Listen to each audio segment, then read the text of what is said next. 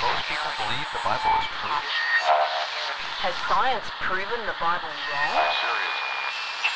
Is creation and evolution a side issue?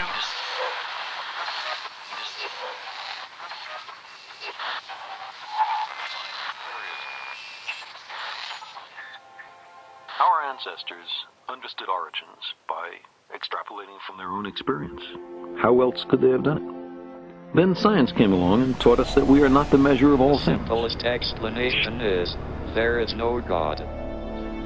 No one created the universe, and no one directs our fate. You and I are the product of billions We share a of common years, billions ancestor of years. with chimpanzees. This animal eventually became human.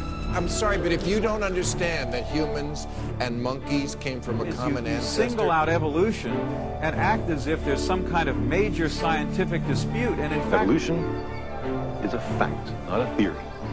Evolution is a fact. I mean, that's right. There's no question. Evolution isn't an opinion, it's fact. Evolution is scientific fact. I'm sorry, I believe in evolution. Lived in the ocean 200 million years ago. 8 million years ago. We emerged from microbes and muck.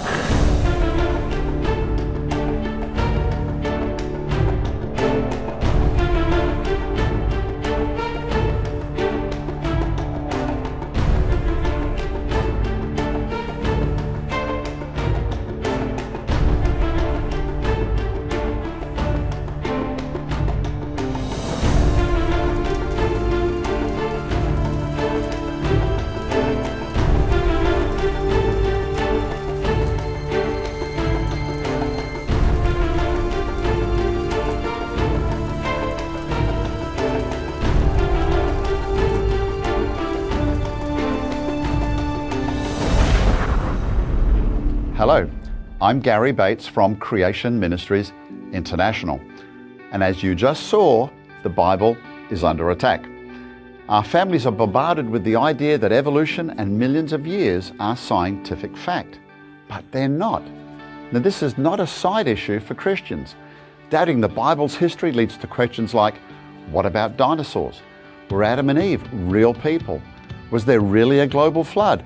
And why does a loving God allow death and suffering? Now, this upcoming event in your church will be a great outreach opportunity to invite your family and friends and provide answers to these and many other questions. So please be in prayer for this event, and I look forward to seeing you real soon.